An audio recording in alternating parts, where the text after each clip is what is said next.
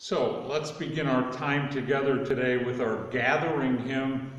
It's an Easter hymn because it's Easter season on the church calendar. Jesus Christ is risen today.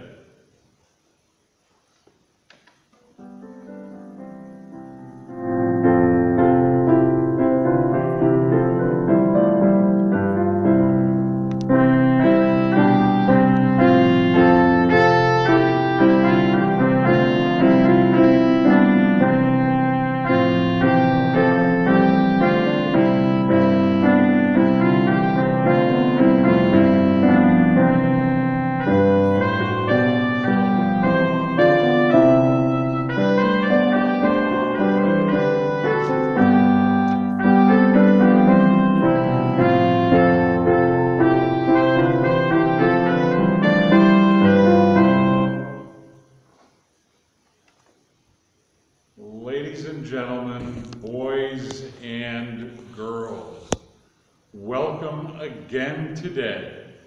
Welcome to the Great Lakes of Iowa. Welcome here to Grace Lutheran Church.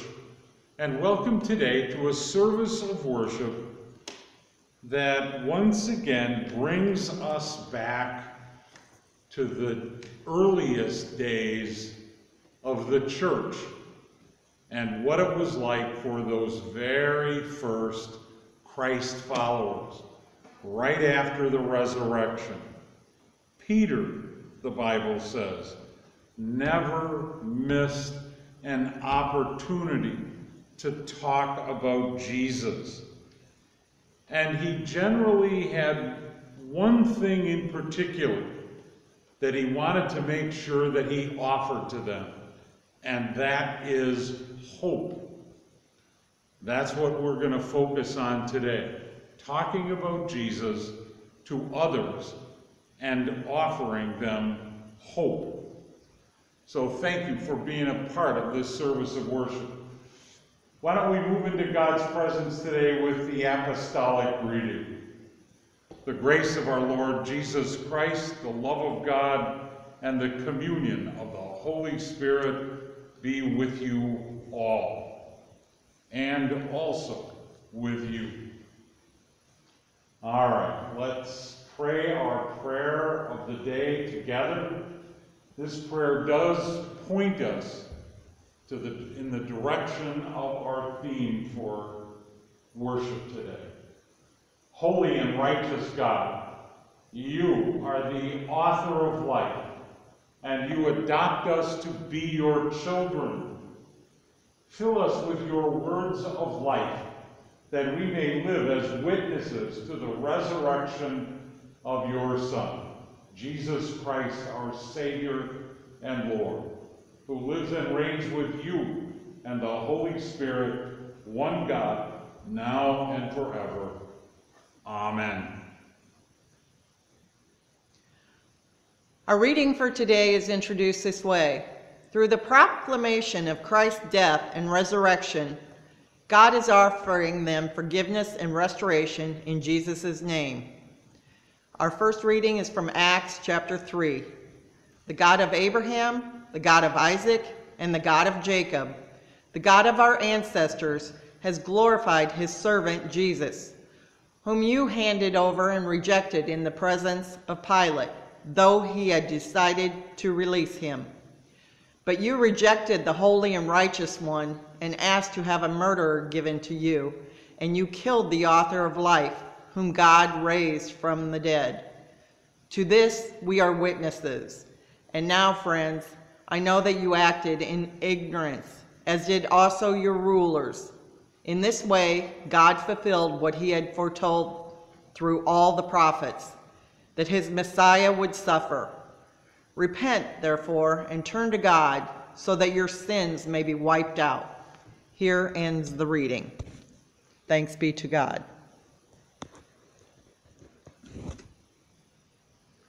So the Bible tells us that after the resurrection of Jesus, after that very first Easter morning, Peter never missed an opportunity to talk about Jesus. Peter had a passion for Christ, you might say. If you and I had been there, we might have been tempted to take some of the credit for ourselves. A man who had been lame all his life was now walking and leaping and praising God. And it was Peter who had spoken those magic words, "Silver or gold I do not have, but what I have I give to you. In the name of Jesus Christ of Nazareth, walk." It wasn't magic, of course, but many of those onlookers would surely describe it that way. And it was Peter who had taken this man by the hand and raised him to his feet. No wonder people were looking at him as if he were a god himself. Peter, though, wouldn't have any of it. He and the other disciples did have a special power, but it wasn't their own power. It was the power of the risen Christ. It was important that people understood that. Peter had a passion for pointing people to Christ.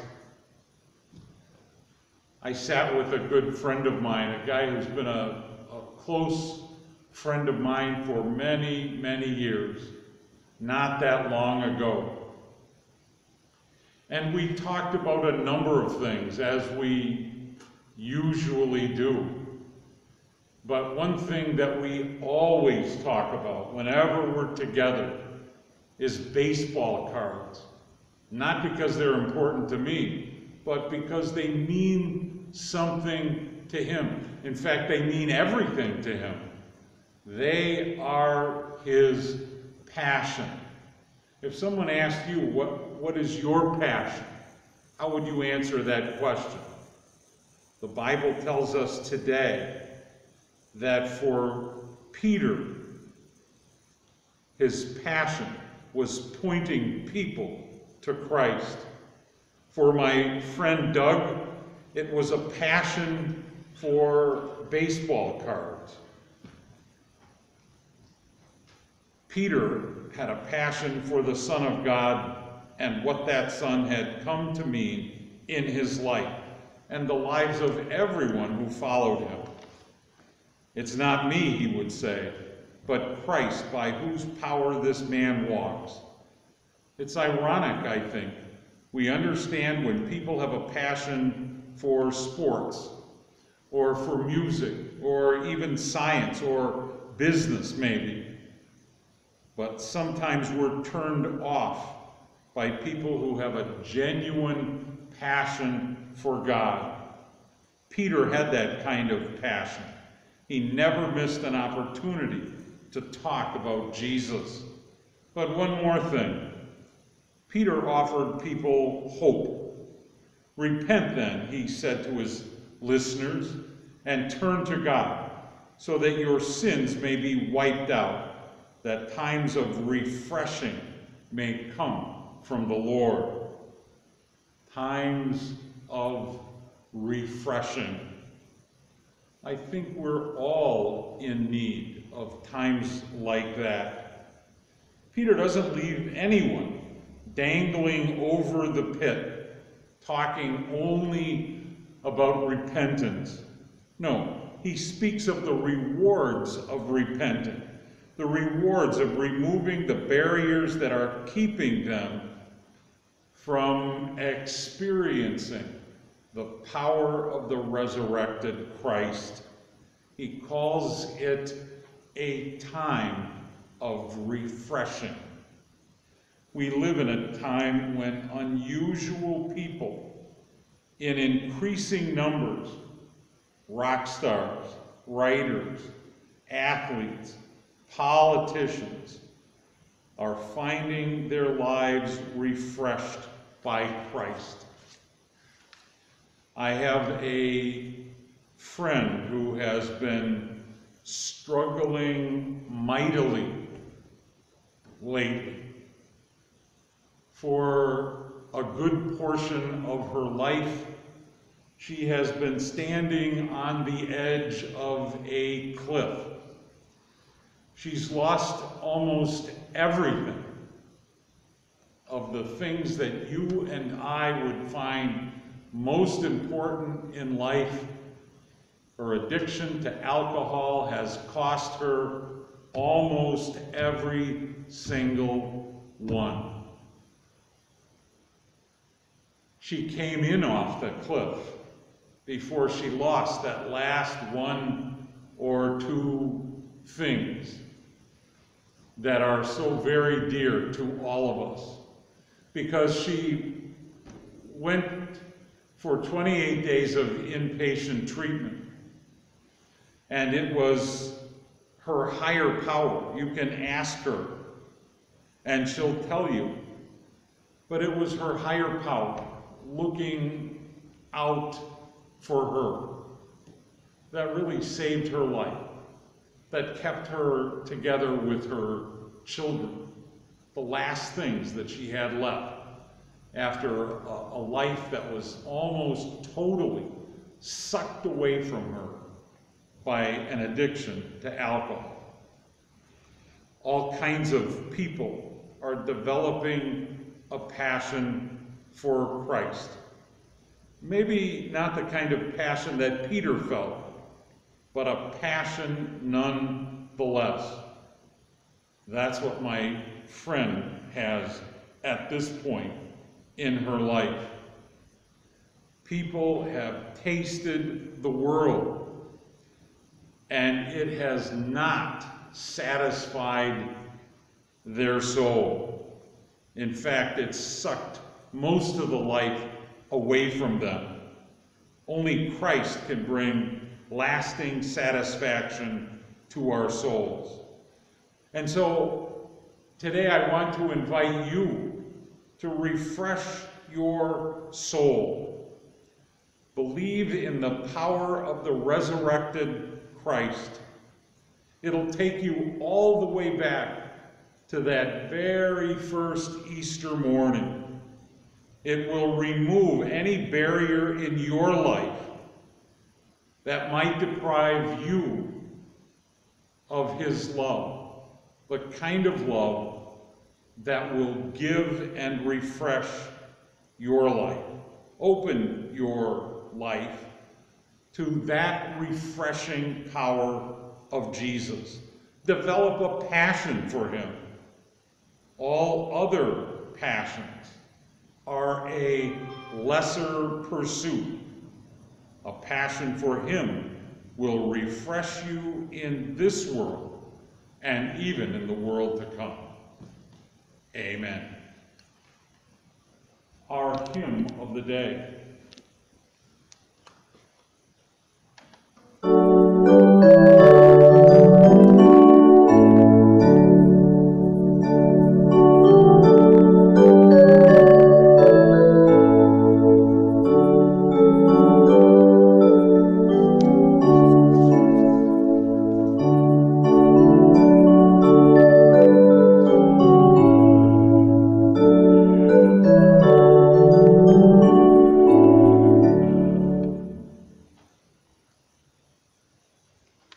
Okay, let's confess our Christian faith in the words of the Apostles' Creed.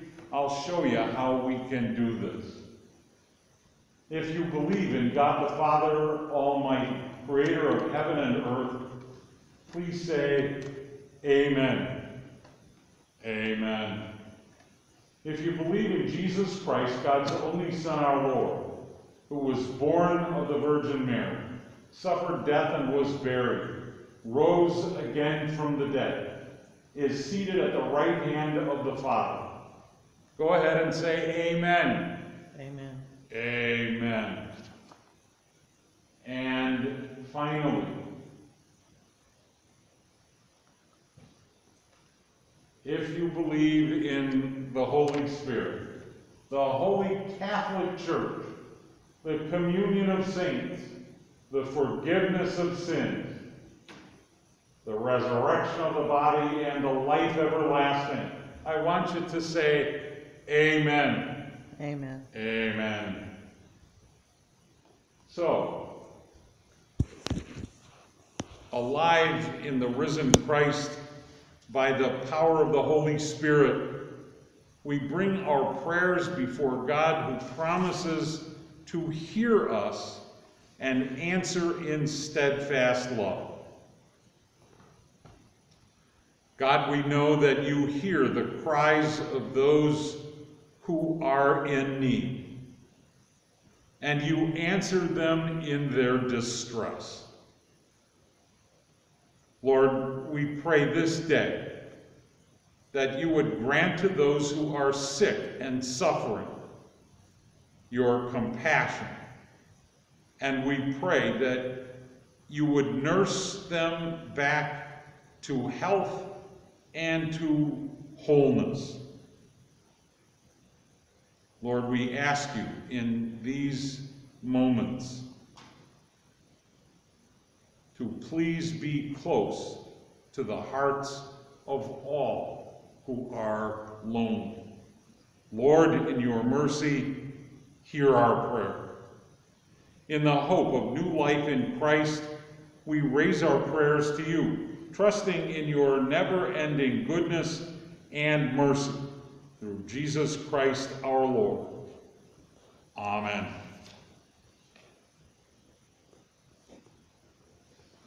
So we thank you for your good and generous and faithful offering support.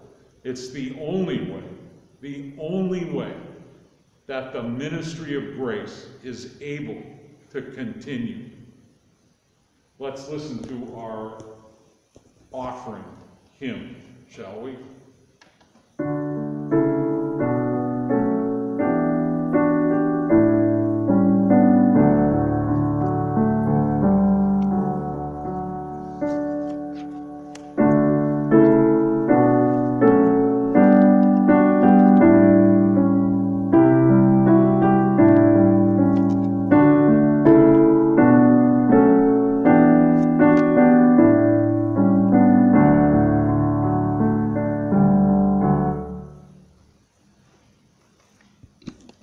So in the night in which he was betrayed, our Lord Jesus took bread and gave thanks. He broke it and gave it to his disciples, saying, "Take and eat. This is my body given for you. Do this for the remembrance of me." And again, after supper, he took the cup and gave thanks, and gave it for all to drink, saying, "This cup is the new covenant in my blood, shed for you and for all people for the forgiveness of sin. Do this for the remembrance of me." Our Father in heaven, hallowed be your name. Your kingdom come. Your will be done, on earth as is in heaven. Give us today our daily bread. Forgive us our sins as we forgive those who sin against us. Save us from the time of trial and deliver us from evil. For the kingdom and the power and the glory are yours, now and forever. Amen. So, at this point, you can pick up the piece of bread that's on a napkin close by, and either now or after a bit, you can take a bite of that piece of bread, or you can eat the whole piece. And as you do, you can know that this is the body of Christ given for you. And then the same with the juice. You can pick the cup up at this point. You can drink all of it. You can take a sip of it. You can do it now, or you can do it after a little bit, as you wish. But when you do, you can know that this is the blood of Christ shed for you. The body and blood of our Lord Jesus Christ strengthen you and keep you in his grace. Amen. So, please join me now in this prayer of welcome.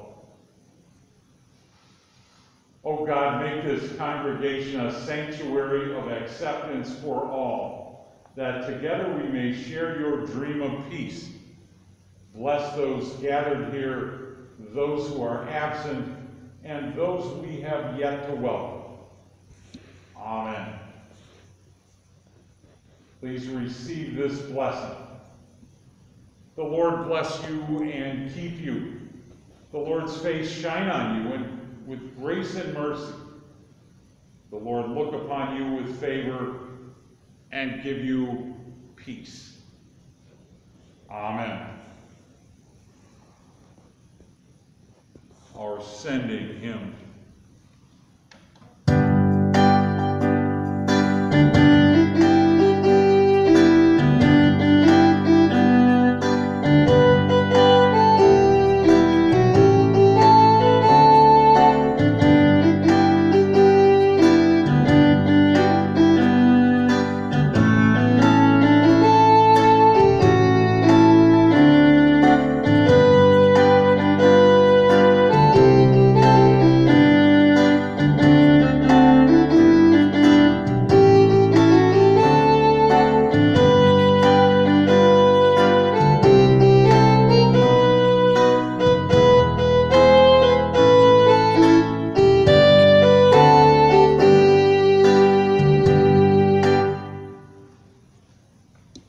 Ladies and gentlemen, boys and girls, thank you once again for being with us today for worship at Grace. Today we really went all the way back to that empty tomb on that very first Easter morning. Think about it. Maybe it was a little chilly outside, kind of like today.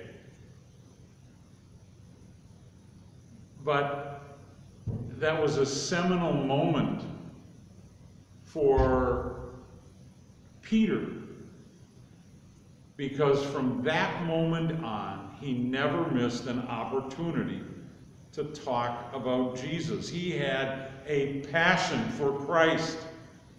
That's a common question these days. What is your passion?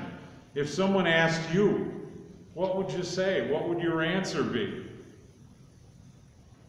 Maybe we all need to have a passion for Christ that's something like Peter's. Why would that be?